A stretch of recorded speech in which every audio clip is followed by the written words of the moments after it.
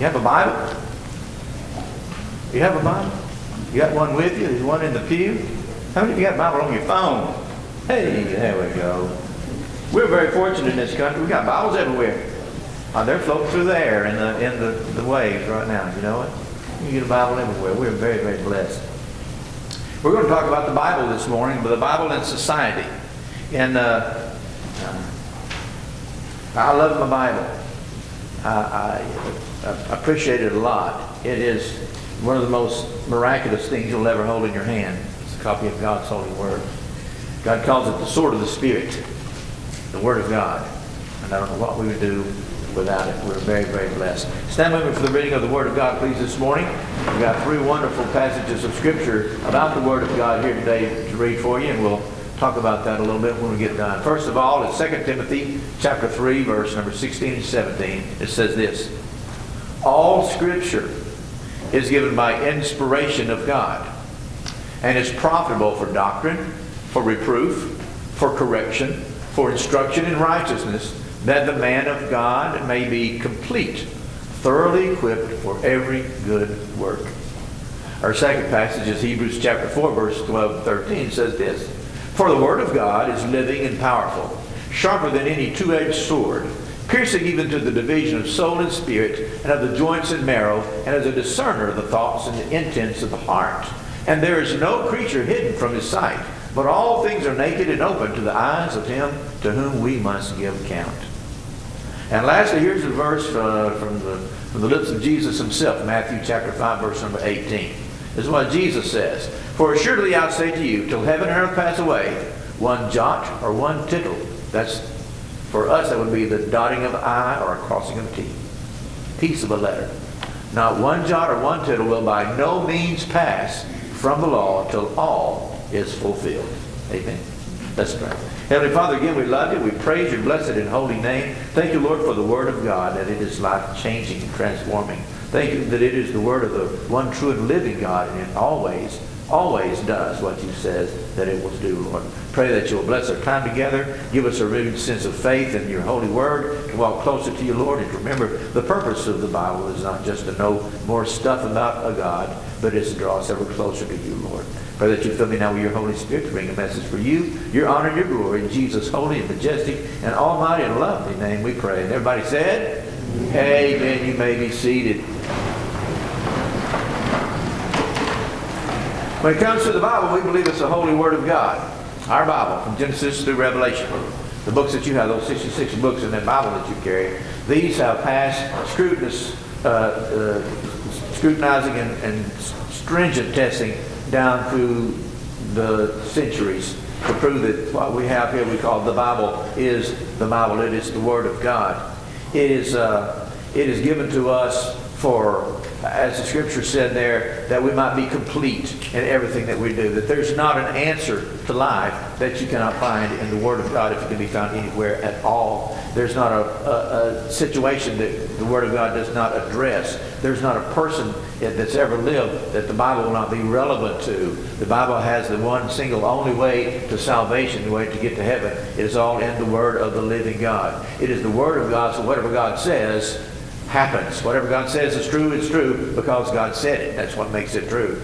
Now, in our at Southern Baptist, in our doctrinal statement, the Baptist faith and message, first thing on there is what we believe about the Scriptures. So we as Baptists and we as Christians and me as pastor, this is what we believe. We believe that it is given by inspiration of God, which means it's breathed out of God, that is complete just the way we have it, and it is good for everything that we need, and it is the sole and only rule and measurement about everything that we believe. Nothing outside the Bible has power authority over the Bible when it comes to what we believe is true, what we believe about God, about ourselves, about anything else in the world. We always turn back to the Bible.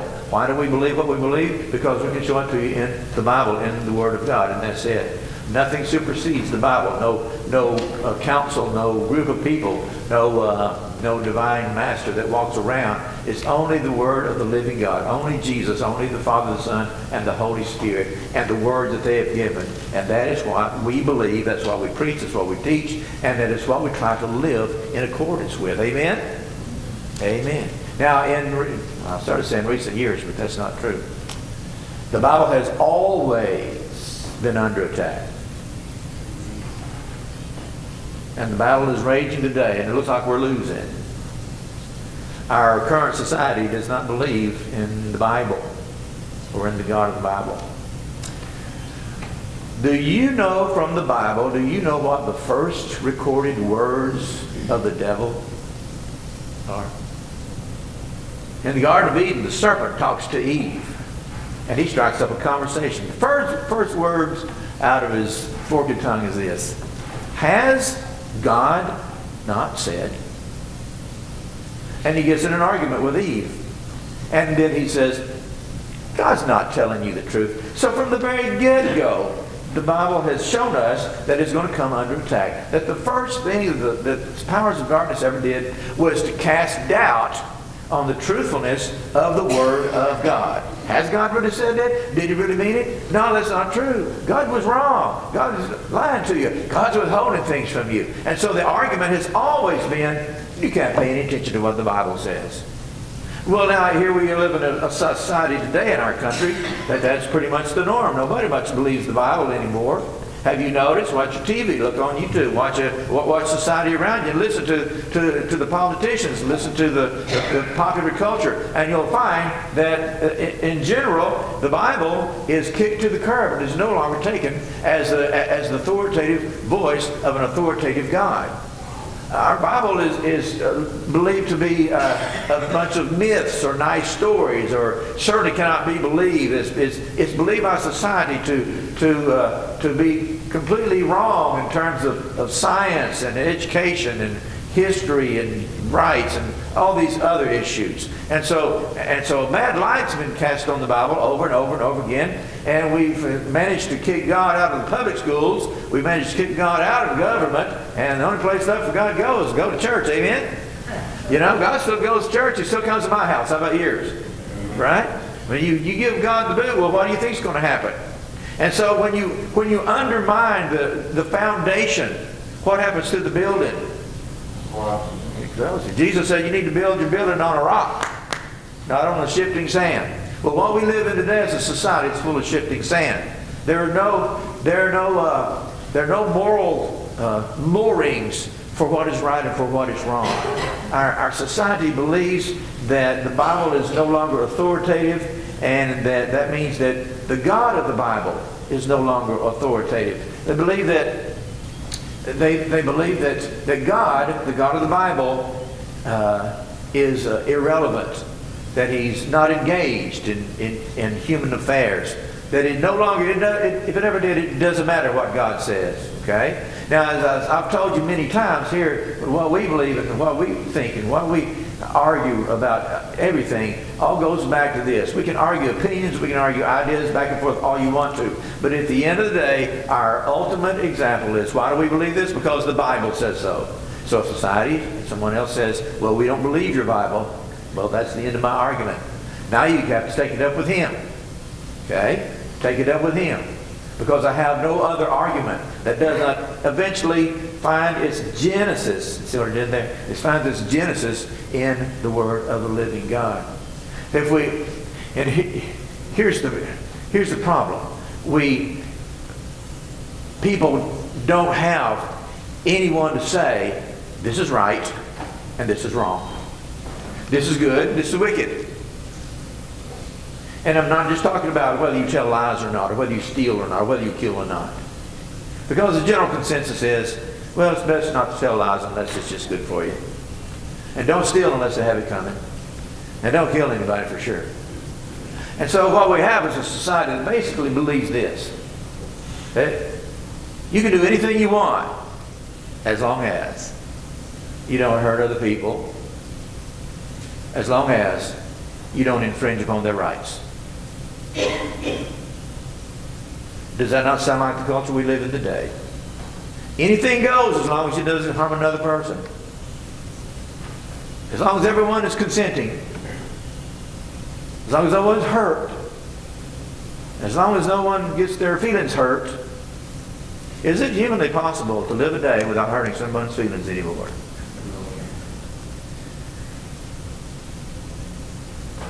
So we live in a culture that's got the fittings on the sleeves, and everybody's offended about everything.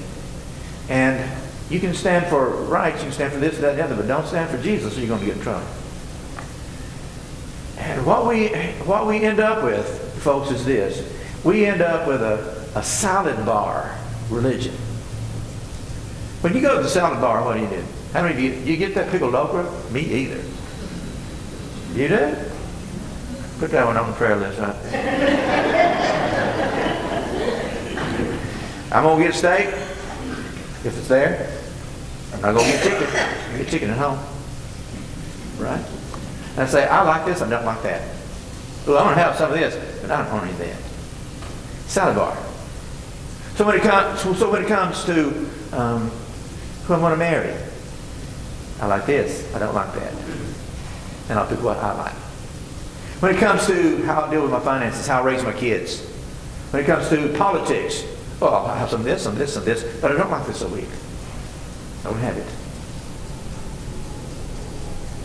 When it comes to my morals and my ethics, well, I like this, but I don't like that. So I'm going to kick it to the curb. Because there's no reason for me to take something off that salad bar if I don't like it. Now in the Old Testament, the Bible says this in the days of the judges. It says, in those days there was no king in Israel. Therefore, everyone did what was right in their own eyes. Talk about a recipe for chaos, anarchy, and disaster. Everyone did what was right in their own eyes. Until when? Until God established a king for them, so that there would be an authority over them to say, this is right and this is wrong. You can do this to them, but you can't do that to them. And someone needed to come along and enforce the laws of God. And so today we take the same salad bar religion analogy and we apply it to everything that the Bible says. Listen, remember I told you the Bible has answers, has information, has commandments and ideas and insights into every single part of life. Remember he said that the man or the woman of God may be completely furnished for every good work. All of it is in here. So that means if I throw my Bible away, now I can salad bar it all I want to. How do I act toward this person? How do I act toward that person? What kind of a person am I going to be? How am I going to treat the truth? What am I going to believe?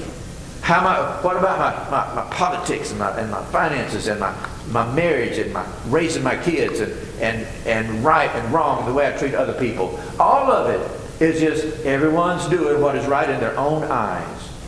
And so in a country our size, there's no end to the different groups that have different criteria for what they believe is right and what they believe is wrong. And it could be anything from, oh, we're just supposed to love everybody, no matter what they do, it's fine as long as they don't hurt anybody or infringe on anybody's rights. All the way down to the fact that other people believe, it's me and mine and everybody else is going to get out of our way. And we'll do what we have to do to get our way. And you know what I'm talking about. The great spectrum in our society about what people believe is right and wrong, good and bad, has been completely destroyed. We're a society that's built on shifting sand. And it changes every day. Have you noticed that?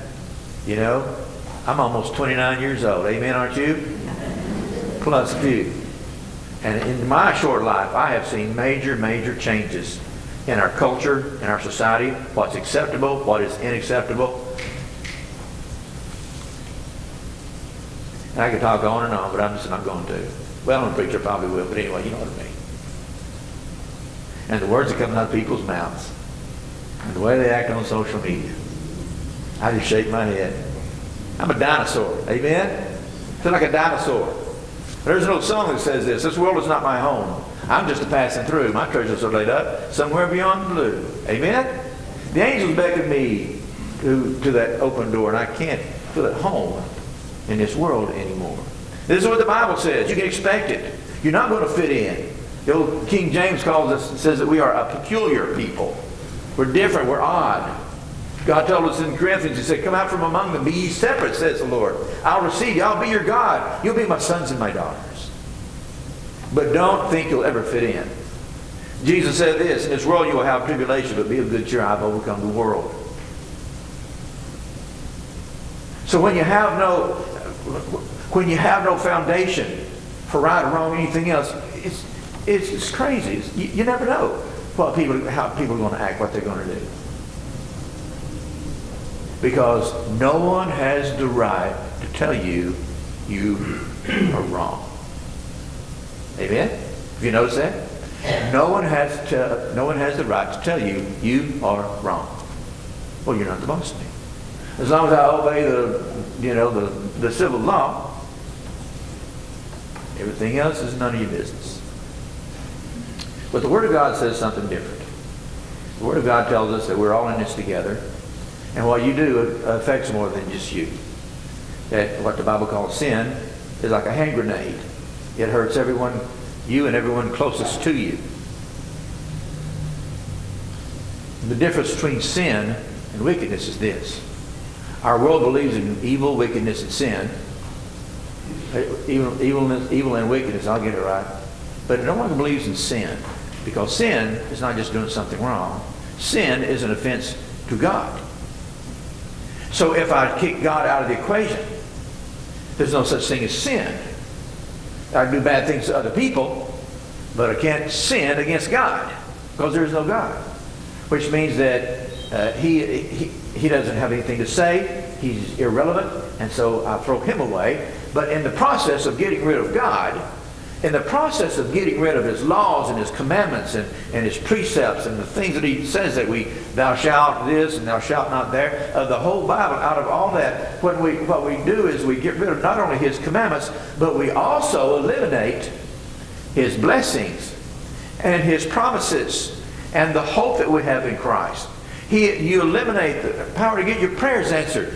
You eliminate the most important part of the Bible, which is this. The Bible, this book that God has given us, is His way of connecting you to the God who made you and the God of the Bible. This is the pathway. This is the methodology that God says, you read my Word, you believe my Word, and as a result of that, you and I will get together. And that's what our Bible is for. There's a book in Ephesians that says that in previous times you were lost, you were without Christ, you were alienated from the promises that God made, you were without hope in the world, without God and without hope. So when you throw your Bible away, when you say, well, it don't mean anything, it's not important, or God's not the boss of me, the God of the Bible, He's just maybe one of many gods out there. After all, the Hindus have 300 million gods. All right?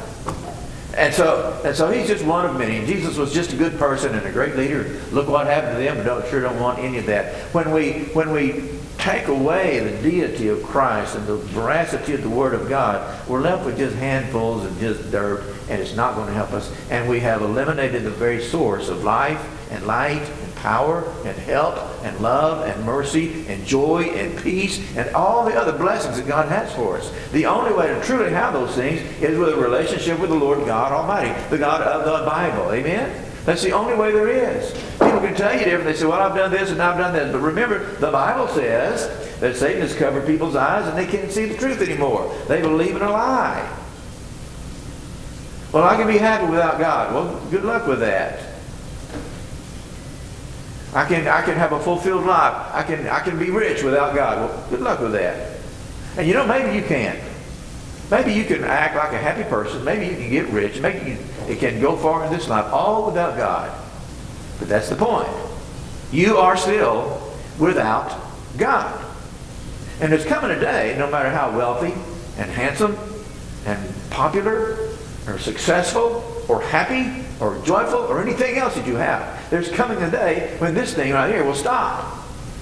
And like the Bible said in our verse, we are all naked and open with Him to whom we have to give an account. There's a judgment day coming. And the Bible is quick and living and powerful and searches the motivations of our heart. And everything's written down in God's books in heaven. And you will be judged on your judgment day according to what God wrote in the Bible.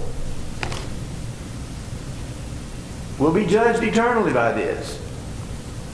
And there'll be no arguing with God. Says, well, dear God, I just didn't believe all that stuff. And I never asked you for anything. And I'm not as bad as this other fellow over here. And God says, that day's never coming. We think you're going to argue, you think you're going to argue your case before God on Judgment Day. Judgment Day is not court day. Your Judgment Day is sentencing day. The trial is over by then. You know why?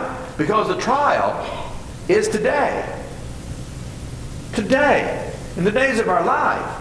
Once we leave here, there's no arguing with God. There's no presenting your case. You present your case now. The Bible says, there is appointed unto man once to die, and after that, the judgment. The judgment. It's sentencing day, good or bad. Heaven or hell. There's no arguing with God on that day. It has to be done in this day. Today, the Bible says, is a day of salvation. Well, the Bible says a lot of other things as well. Amen? People say, well, you know, the Bible, it's just a group of, we don't really know what it says. It's been around for 2,000 years. I wrote something down. Let me find it. I wrote some things that I cannot find. But let's talk about ancient manuscripts for a minute. Here's a little bit of history for you history buffs. Okay. How many of you remember guys named Plato, Aristotle, and Homer?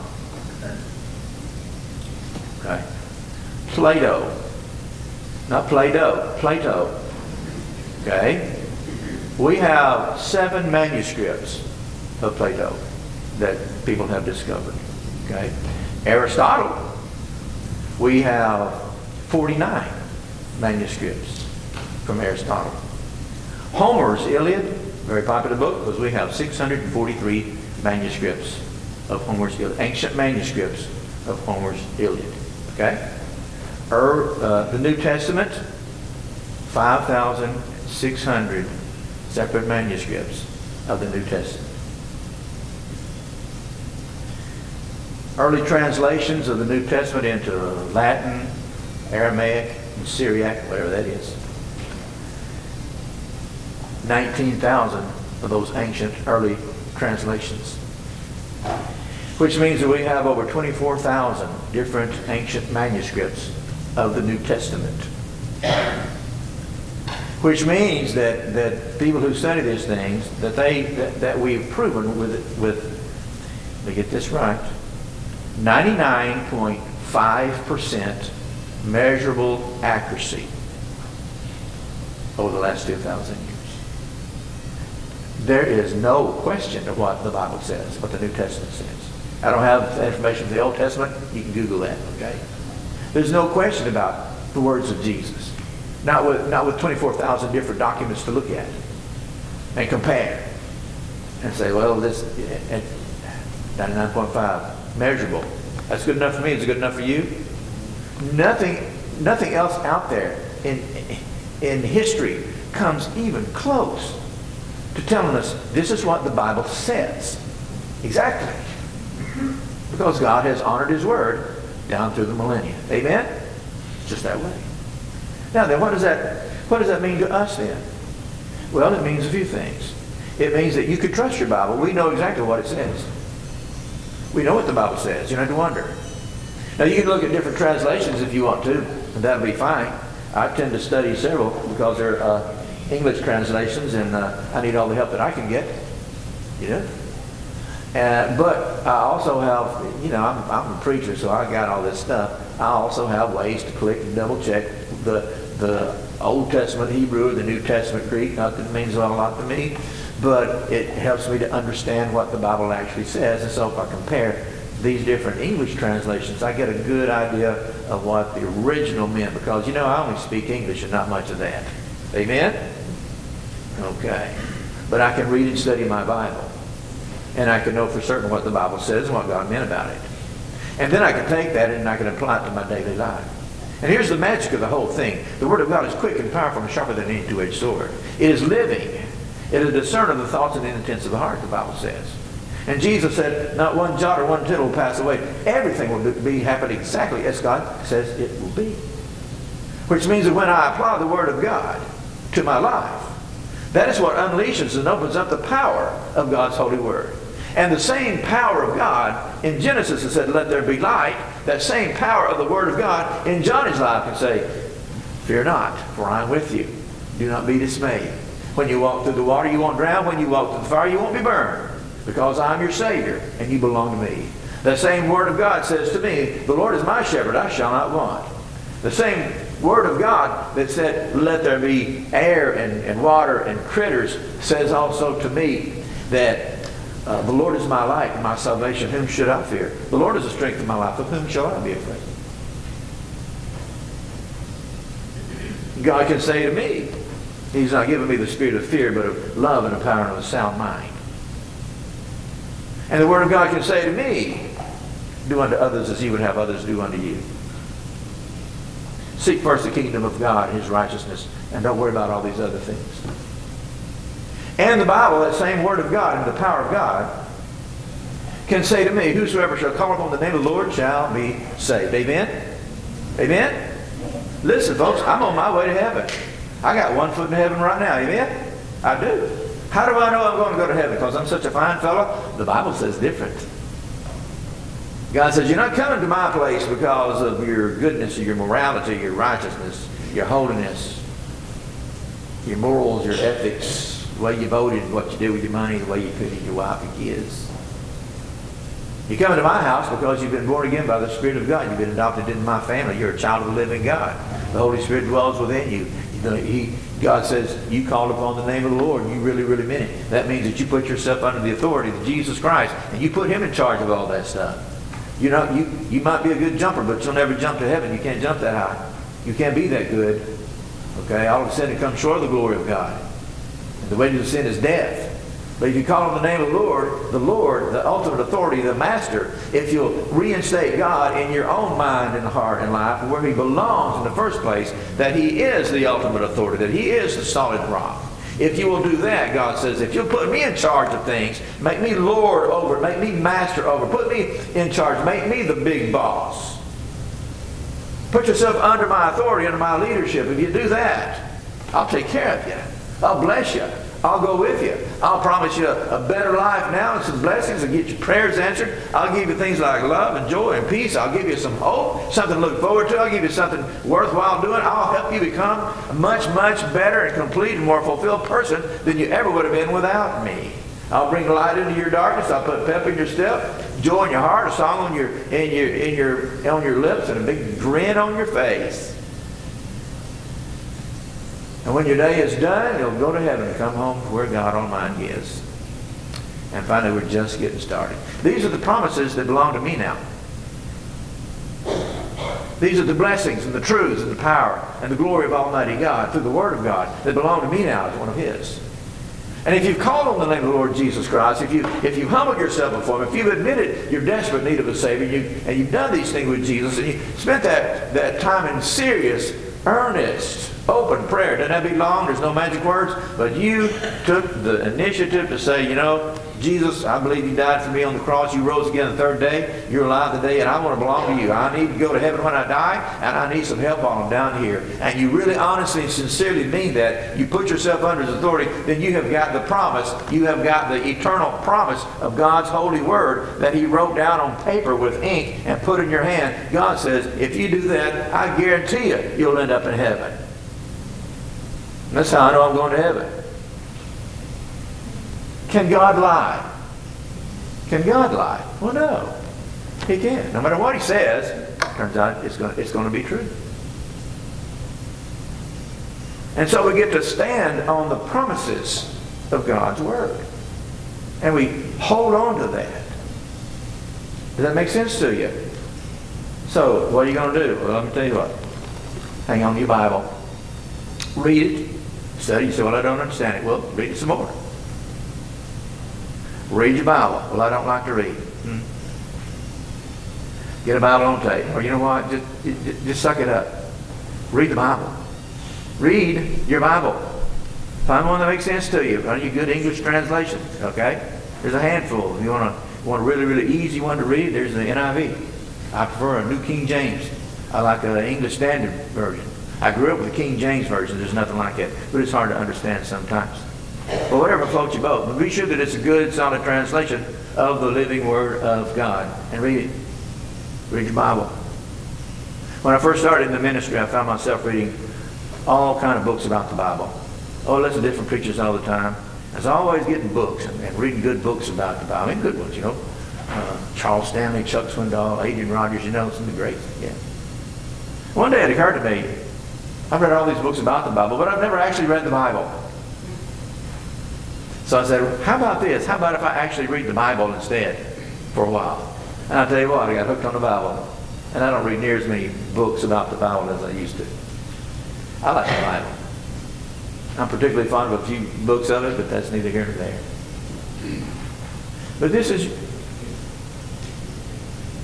God saying, let's get connected.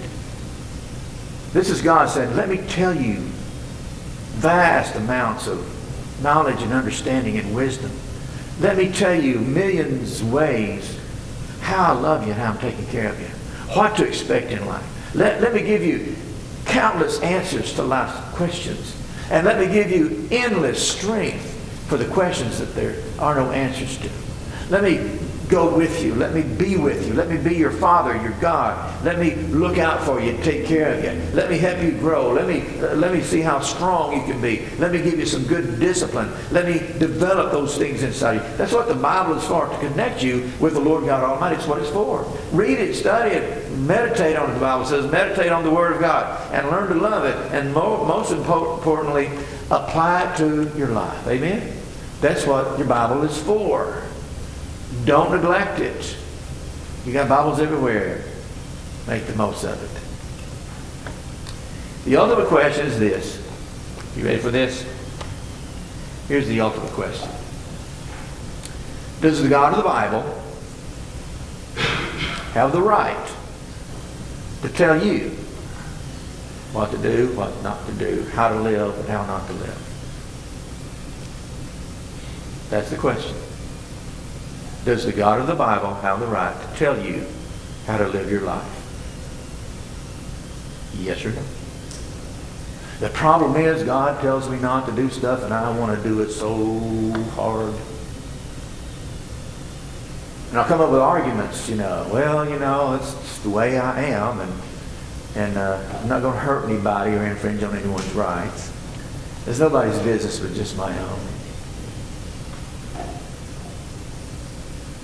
So the answer to the question then is God have the right to tell me what to do or not to do. He has the right. I know that in my heart. I just don't want him to. One of the reasons why it took me so long to become a Christian is because I just didn't want God bossing me around. What a fool. What a fool I was. But that stormy night in 1978 when I asked God to save my soul, best thing ever happened to me right there. And I've never, ever regretted it one single second. Amen? Amen? And God can tell me what to do all he wants to. God can convict me of sin all he wants to. Matter of fact, I encourage him. I need it. Because one of the things that God does through his word is it changes the way you think, and he gives you a hunger and a thirst for more of him.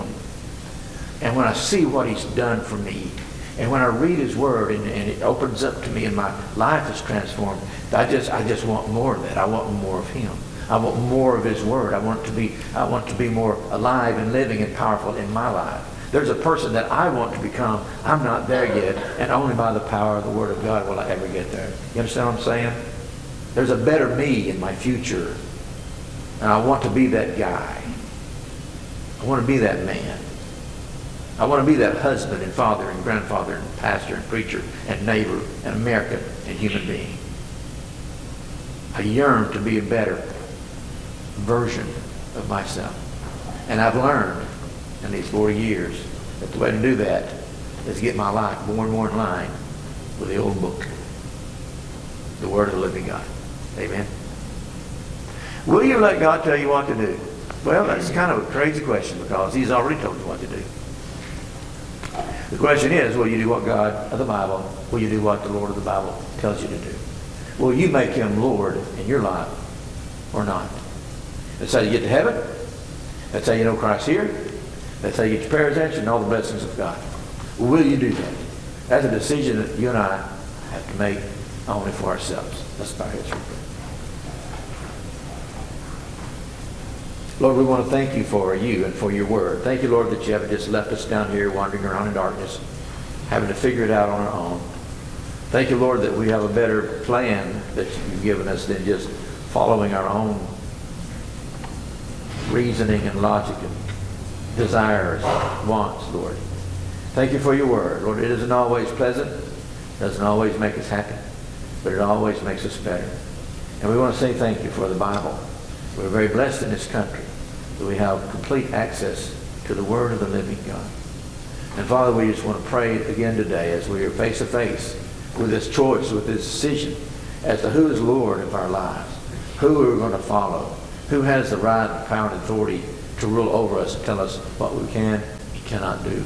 Dear God, we want to thank you that today we have an opportunity to say yes to the Lord Jesus Christ. So bless us and strengthen us, Lord, in these ways. In Jesus' name we pray. Amen.